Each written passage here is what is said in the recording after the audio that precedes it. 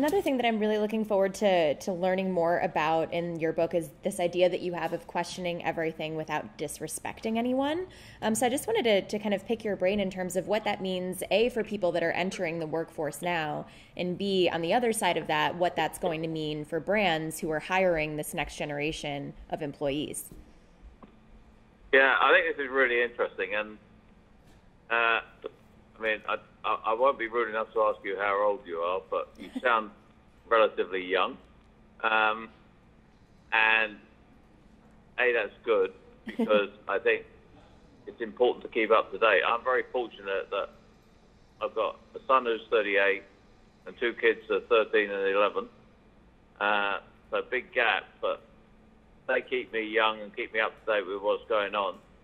But for people coming in the workforce, I think the workforce is very different from when I started. I started working in 1970. And, you know, in 1970, it was very static. Everyone went to the office. No one did any work at home. You wrote things out and someone else typed it for you.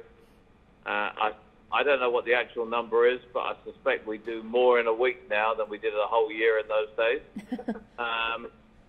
So I think it's important to recognize that young people have a very important role in organizations changing. I think your point, though, is how do you kind of incorporate the challenge culture at a more junior level? And that's a question that several people have asked me. And I always say, I think you start with yourself. You challenge everything you do. What are your working habits? How could you improve? How could you become more productive? How could you know more? And I think if you keep asking questions, and the big question that's highlighted in the book is the question why. So I think you start with yourself, and then you perhaps go to some friends and you go and say, look, I've been doing this. I wonder if we should start doing it ourselves. So the whole concept of questioning and challenging without disrespecting people is really about the way you go about challenging. If I say to you, oh, God, that's dreadful what you've done, you get immediately defensive. Or, that's never going to happen, you again get defensive. But if I say to you, you know, I really think that's interesting, but have you thought about doing it a different way? So the whole point I make, and, you know, I had another person talking to me about the book earlier today, tried to tie it very much to what's going on in the White House, and I said, okay, I don't really want to get into that, but I think the point is right, that it's about being civil in the way you do it, about being positive about the way you do it.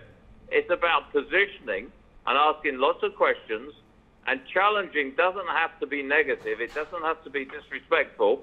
And I think it has to be extremely positive, because it's all about making things better. Mm-hmm. It's not about destroying things.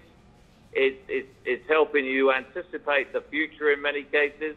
It's about coming up with better solutions to problems, but you do it in a very respectful, civil way. And the word civil is all the way through the book, because I believe it's very important. Completely agree. Without taking that step to challenge anything, you're never going to evolve. Yeah, I mean, it's interesting. Again, it's in the book, but I coach young kids soccer. I've coached actually soccer for 50 years now. Oh, wow. And so last night I had the first few sessions of the new season, and so I was getting them to understand how this particular team, what formation we used, because we had some new players. I didn't tell them. It wasn't, okay, this is what the defensive four people do. I asked the players on the team to describe what they do. Now, I did that because I believe in questioning. I believe in the more people are involved, the better understanding they have. But I think it was a lot better for the new players to hear from their peers than from me just lecturing them the whole time. So this very participative approach I've used all the way through my career. And, you know, this is going to sound slightly arrogant, so I apologize. I stand by my record, but it seems to have worked pretty well.